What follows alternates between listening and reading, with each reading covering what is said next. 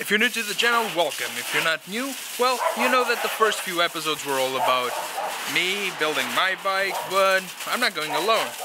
Charlotte is going, the little XC is going, meaning that that bike needs a serious overhaul, and Charlotte needs to start learning about mechanics. She needs to know how to fix her own bike. So first of all, nice wash, then push it inside the garage, and let's start building.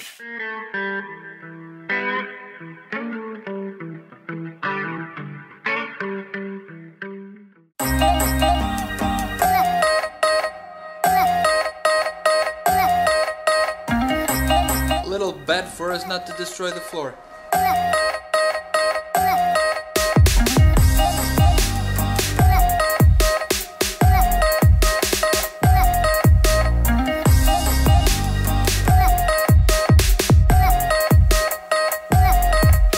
We first decided to install the center stand because we need to remove the wheels so we can replace the bearings, and we need to remove the swing arm so we can replace the bearings, and we're also going to replace the rear shock absorber.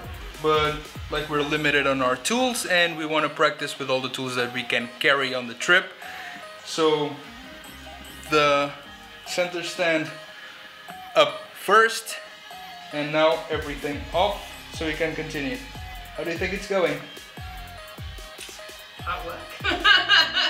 Hard work. Let's go. We are at this point replacing bearings. We're using this 2 tires as a stand so we can smack them around. And the bearings were not that bad, actually they were quite good, but we have a long trip ahead and we bought the bike secondhand to do this. The bike already has 40,000 kilometers. So although they are very good, we don't know when they were replaced last time. So what we're gonna do is we're gonna replace everything. The bearings on the wheels, the bearings on the swing arm, eventually the bearings on the steering. Everything needs to go if we want the bike to be as 0 kilometers as we can. Well, to make sure it lasts. Good maintenance is the key for a long-lasting gear. And it's good that Charlotte is learning, it's good that Charlotte is doing, and it's great that we're getting the bike proper. Very excited.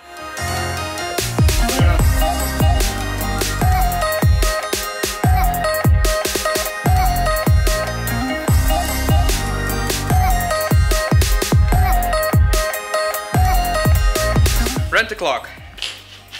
I'm very sad with Yamaha because, well, they didn't make it easy. To replace the shock absorber, you pretty much have to take the entire back of the bike apart. I've seen some modifications where people are drilling into their airbox to make it work and to make it fast. It's one screw. It's hours of work for one screw, and a bike, well, not even the bike, it's a part that needs to be lubed, needs to be serviced. Just makes no sense at all. I honestly cannot understand why they did what they did. Then I'm also sad with OTR. That's where I've been buying most of the kits, most of the things for the bike. They are XT600 specialized, and I don't mean they have to have everything, but like, we bought the bearings for the swing arm, we bought the bearings for the T right there on the floor, for the suspension, like a little note just saying these are not all the bearings necessary, and I would have bought the rest of the bearings somewhere else. Like this, I bought them from them, and now we're gonna have the service half done. It's Sunday. There's no way for us to buy the bearings today, so no way we can finish the bike today. It's just, I don't get it. Like, specialize, either have everything or have special notes. Last time that we bought something for the bike, they made sure to call us to ask, well, you know that this might have this and this problem, or you might need to get this or that. They were fantastic service, absolutely fantastic. We were delighted with it. This time, not at all. And not delighted with Yamaha at all. Not delighted with TFX, the suspension we got for her in the back at all. Like, just a little simple thing. This is the way it goes in, because it has the extra place for the oil, and we put it in, and yeah, obviously we put it in the wrong way around. It needs to be switched because now the airbox hits on it. Just little details make customers' lives a lot happier, builds customer trust, builds customer awareness towards their products, and I would be the first person to say buy here, buy here, buy here. It's absolutely perfect. And now I'm just saying by here, here, and here because they are the ones that have it. And for me, that makes me a little bit sad. Like I said, no need to have everything, but just a little note makes a big difference. It's the next day. As you can see, we're no longer in our garage because yesterday throughout the night we pushed through like good mechanics, good people, and we fitted the wheel, we fitted like the rest of the bearings, like we fitted everything we could. I think we did a very good job. And then we decided, let's take the bike out for a run. But because we were trying the heated close with the bike off, we assumed that the bike wouldn't start because we drained the battery. Well, the place we are working now has a huge hill climb, and I decided, well, I can throw the bike down here and just jump start it. That didn't work at all. So the bike ended up staying here for the night. We tried a couple of things at night to try and make it work.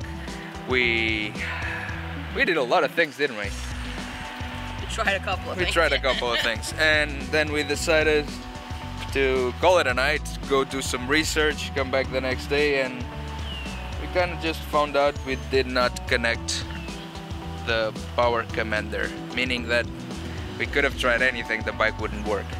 So always pay attention when you're working on the bike to attach everything you, well, removed, and if anything fails, do what we did.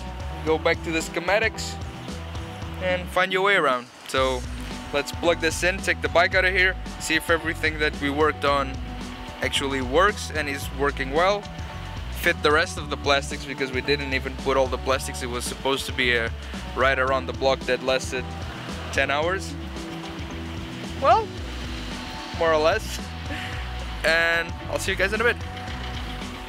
The problem clearly was that we took a bike already for a ride, test drove, do everything we needed to do. Everything is more than okay. We already also went to do some shopping, meaning that some bearings that like I rent earlier in the episode we couldn't find, or well, didn't come as a kit.